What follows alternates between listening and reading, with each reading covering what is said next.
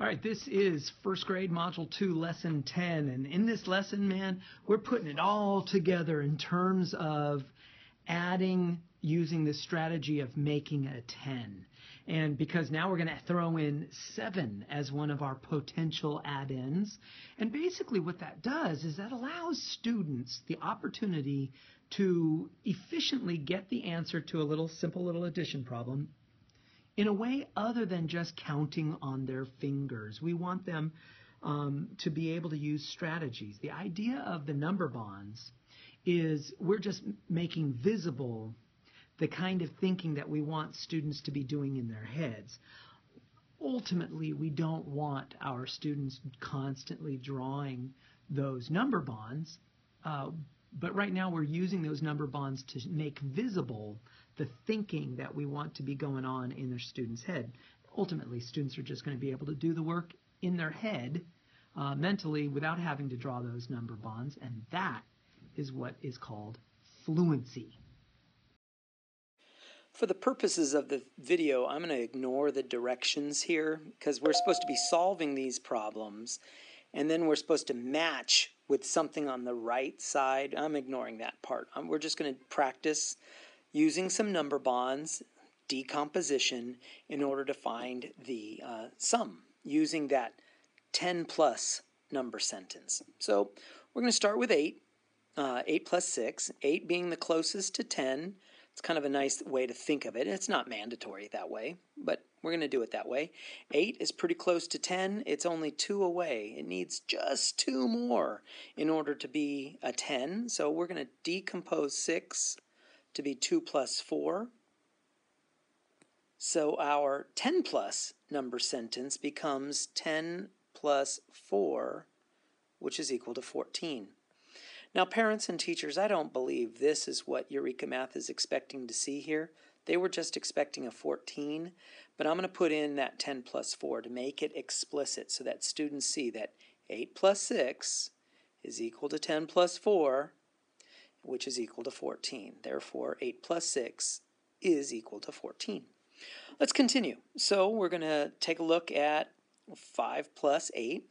And again, I'm going to start with that 8.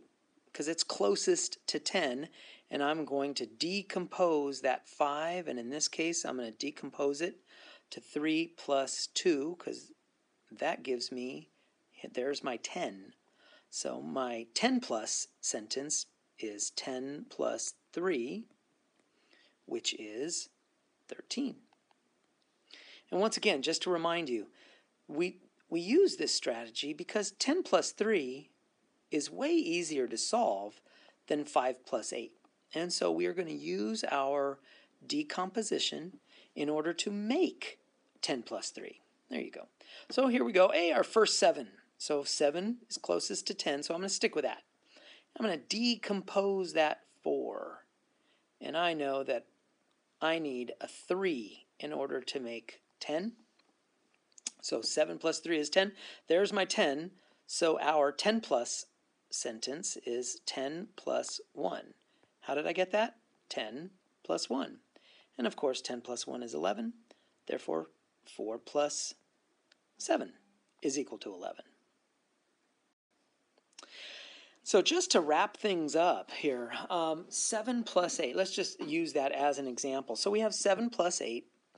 And just as a point of differentiation, remember, if a student is struggling doing this using just the straight up number bonds, go ahead and tell them that they are welcome to use the number frames, the 10 frames. All right. So here we go. We've got 7 plus 8. So I've modeled 7 right here. I've modeled 8 right here. And they have a choice. Students have a choice. They can either take these 3 and move them over here to make a 10. And if they were to do that, our decomposition would be, whoa, let's see if I can erase that. I can, yay. Our decomposition would be, if we were to take this and move it over here, our decomposition would be 3 plus 5, and here's our 10, because we took the 7 and turned it into a 10. So that becomes 10 plus 5 is 15. Now, another way we could have thought of this is we could have said, all right, 7 plus 8. And we could have said, all right, well, let's put this back over here, 7 plus 8.